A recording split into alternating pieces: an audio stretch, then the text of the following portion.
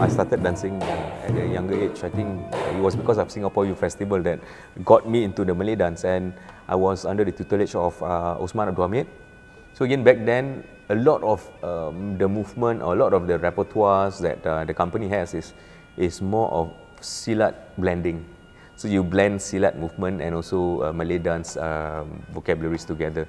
So again, seamlessly it becomes a new form or a new voice, right?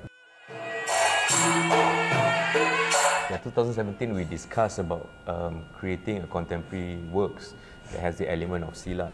Silat is about defending yourself, pertahanan diri. I've not practiced Silat or any form of martial art. I was very briefly exposed to certain forms while I was schooling, but executing the form for me is like I'm afraid that I would not do justice to the form.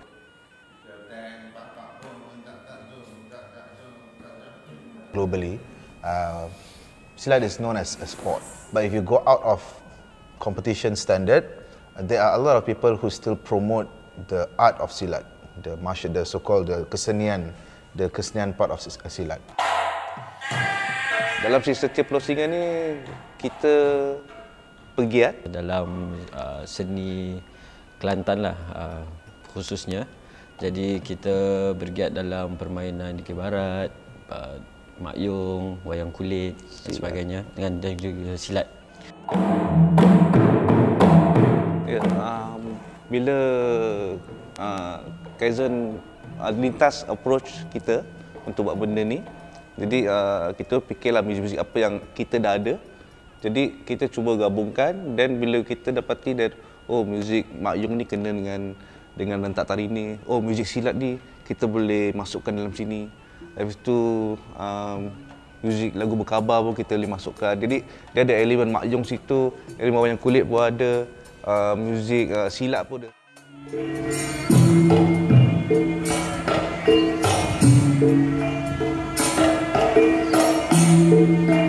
In Singapore, when we talk about tari silat, it's actually a segment of it. So which means when we perform live, we have repertoires. We only take segments of it. So for example, if it's a acara pembukaan or opening dance, then you'll be able to see people dancing in with the craze, and then they will start to bring in all of these movement vocabularies that existed in Silat. However, the footwork and also the swaying of the hands changed, because that is how we differentiate between a dance and also a Silat movement. Whereas for Silat, if you see, it's more grounded and fixed in terms of their posture or the stances. I grew up with this Silat called Cekam Tumbar, and it was inspired by this person called Nek Enchat. So this guy actually is a Sultan's bodyguard. So his kind of play, his kind of Silat is very aggressive. Whereas my brother Rifa'ah, he have the harsh side. He also have the soft side of him, okay? Because there is Cimande. So with these two, Cimande and Cengkam Tumba, we combine it together to assist and contribute to whatever Syam's choreography is. Like for example, yes, we do understand some of this Silat movement that was taught by Rico and also Rifa'ah. But then again, the understanding was totally different in dance, right? The execution and the meaning to it is totally different in dance.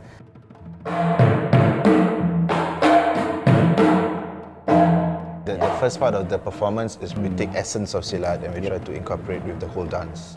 And this almost to the end of the performance, then it is a real Silat moves like buah pukulan from Cimande, Panca Sakti, and also Cekam Tumba Bugis. I have really appreciated the process a lot, because I see learning Silat, especially the form that Rifa'ah and Rico has taught us in this process. There is a certain niche to it that I find would really sit well with my artistic practice. Benda ni benda baru. Guru kami, Cik Mat, Khairul, Sazali semua. Jadi mereka pun ingin nak tengoklah juga macam bagaimana kita kaedahkan benda ni kepada seni tarian yang luar daripada konteks tradisional lah. Untuk kolaborasi bersama elemen-elemen lain tidak menjadi masalah. Tetapi hendak datangkan satu syarat bahawanya kita mempelajari asal dan akar sesuatu bentuk itu dahulu sebelum kita gabungkan dengan elemen lain. Kerana mungkin pada masa yang akan datang, mungkin dalam 10 tahun, 20 tahun akan datang, mereka akan hilang pengetahuan mana sebenarnya yang asalnya, akarnya seni ini.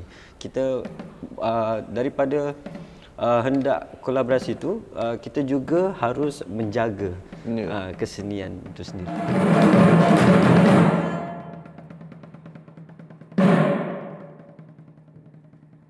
In Singapore, when we talk about contemporary, we have various culture, we have various dance form, right? For example, for the Malays, yeah, we have all of these basic inang, zapin, joget asli, masri, and even silat.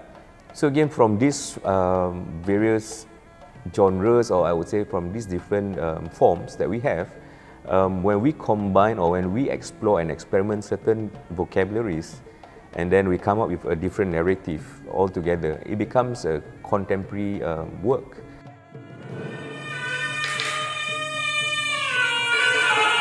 In Asia, like we have a lot of traditional dances here. So if traditional dance here, we would perform somewhere in like the Western part of the world, people would sometimes say, oh, this is very contemporary, but to us, well, this is practice that we know, sometimes it's traditional. I think then that's the beauty of, you know, Asia and Nusantara. So our own traditional practices is seemed interesting, but at the same time, it's also perceived as new contemporary. Yeah. So it's also freedom of interpretation for people to see. Yeah.